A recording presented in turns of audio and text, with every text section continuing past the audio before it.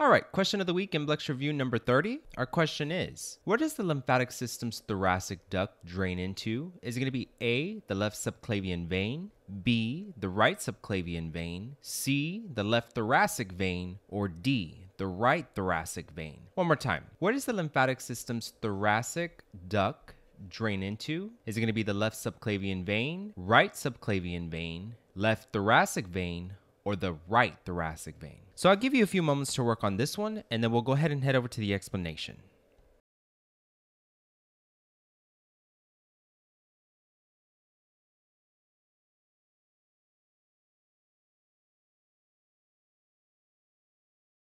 All right, so in the community tab, I asked you, where does the lymphatic system's thoracic duct drain into? And we had a great turnout here. We had 30 votes. 17% of you said it was the left subclavian vein. 57% of you said it was the right subclavian vein. 17% of you said it was the left thoracic vein. And then 10% of you said it was the right thoracic vein. And then thank you to the 6 people who liked this post. So a majority of you said it was going to be the right subclavian vein. So let's see if this is the correct answer. Now let's take a look at this question one more time. Where does the lymphatic system's thoracic duct drain into? And so what we can do here is go ahead and take a look at the thoracic vein, which is going to be located deep in the thoracic cavity and is known as the internal thoracic vein. However, it was previously known as the internal mammary vein because it drained blood from the breast and chest wall and then it returned it back to the heart. Now, we do not have a left and right thoracic vein, so these two answers are distractors put there to throw you off since we are looking for a site at which the thoracic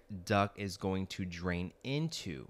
So we can go ahead and get rid of these two answers, leaving us with a 50-50% chance of either picking A, the left subclavian vein, or B, the right subclavian vein. So now let's take a look at the lymphatic system. So here we have the lymphatic system, and so what you can see is we have the right lymphatic duct on this side, and then we have the thoracic duct on this side. And we always have to remember that this is going to be our right side of the body, and then this is going to be the left side of the body. So we are always looking at this in the anatomical position, making this the right side or the right lymphatic duct, and then this the left side where the thoracic duct is.